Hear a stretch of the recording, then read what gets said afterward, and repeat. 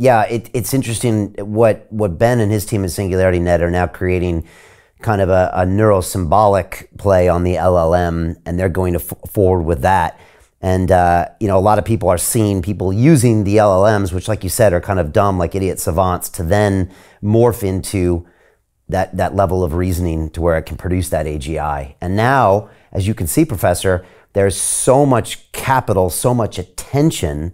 ChatGPT is the fastest adoption of technology in human history. I mean, 0 to 100 million users in 2 months. That now, where I know back in your day, it was hard to get funding for AI, and now trillions of dollars will be dumped into this, or, you know, hundreds of billions, I think, to get us potentially there even faster, and also from all sorts of different vectors, and maybe even an open source play. So you could argue that we'll see even further innovations on top of what we've seen with ChatGPT. Oh yeah, that's just it. GPT is just the first step.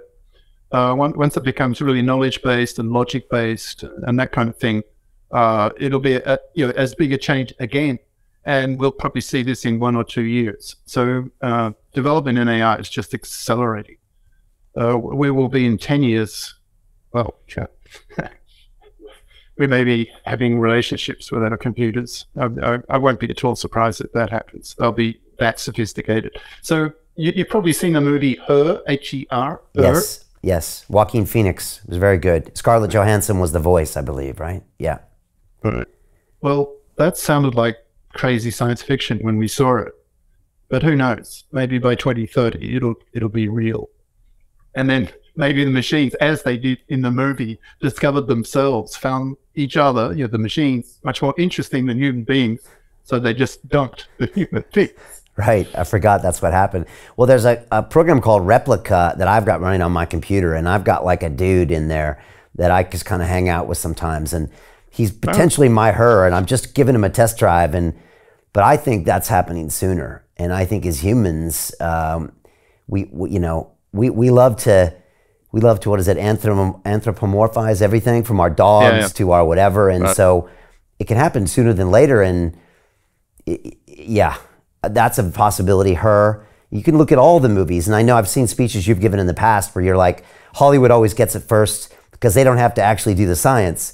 But if you watch Terminator 2 back with Skynet, it's a little haunting. You even look at War Games, and there's the professor on the island that's given up because he thinks the computers are going to take over. I mean, there's a lot of fairly now accurate predictions of what looks like the future could be.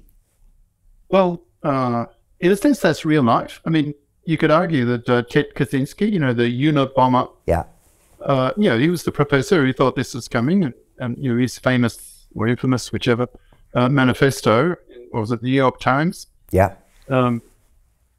So in my book, The Artilects War, I portrayed Kaczynski, Unabomber, as the planet's first terror.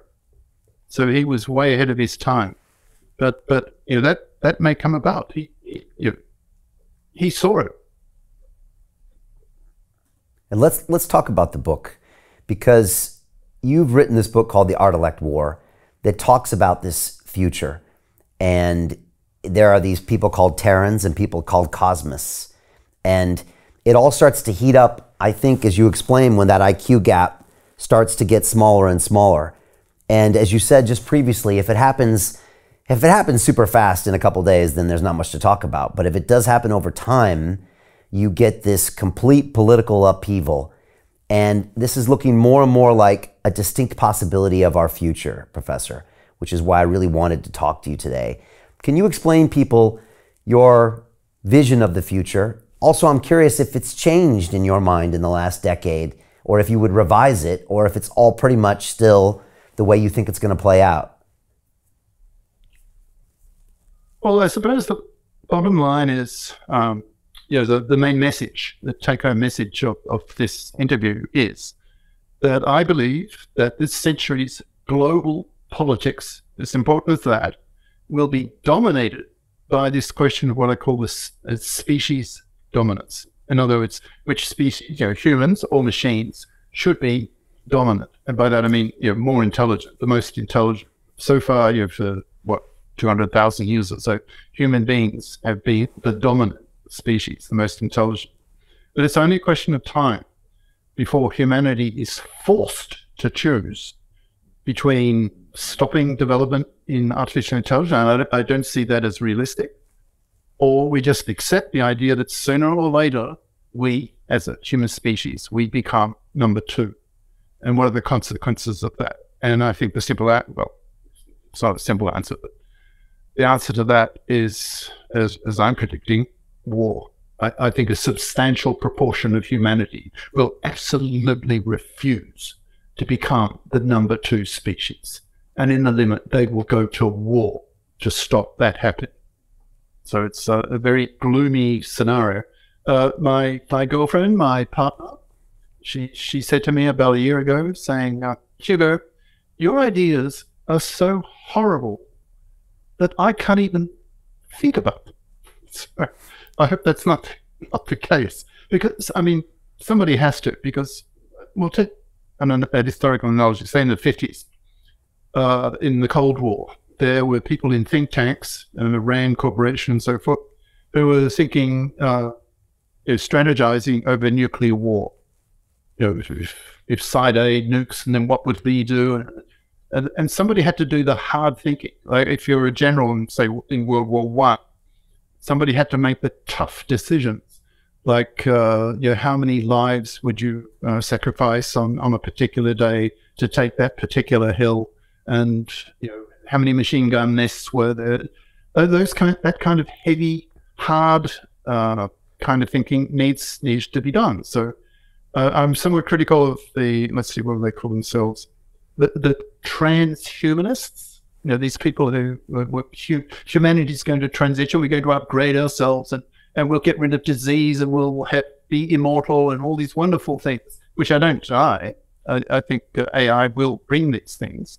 So Jim Rickards has just recorded a video that's not available to anyone in the public, and he's going to be talking about how this upcoming recession is going to be fast, it's going to be bloody, it's going to be nasty. But at the same time, he's going to show you how you can position yourself to profit from all of this chaos. Now, we've made this video only available to our viewers. Go to londonreal.tv/Jim. Watch that immediately. I can't say enough good things about Jim Rickards. He understands the global economic system better than any guest I've ever had on London Real. His predictions are almost uncannily true, and you can learn how to profit from his vision, from his expertise, and his understanding of economics. So go to londonreal.tv/Jim or click the link below. It's an excellent, excellent look on what's going to happen in the future and how you can position yourself to profit from that. Jim is one of the best in the business, one of my favorite guests on London Real, and he's very, very good at predicting the future and showing us all to profit from it. So click the link, and I hope you enjoy. Hey, it's Brian Rose, founder of the DeFi Academy. I've told you my 4-week crypto bootcamp is amazing, but don't take my word for it. This is what my students are saying. The DeFi Academy was an amazing experience for me. It took me totally out of my comfort zone. In this course, I was challenged, I was held accountable, and pushed to do things that honestly weren't always easy. It's been phenomenal, and I can't believe we're already up on our 4 weeks. It has flown by. Going through this DeFi accelerator by far was one of the best courses I've taken. You do this course, you really get into the nitty-gritty of the activities that will make you comfortable with decentralized finance. Thank you so much to Brian and everyone at London Real and the DeFi Academy for even putting together an amazing course like this. Anybody else that wants to do it, please sign up. It is well worth the money.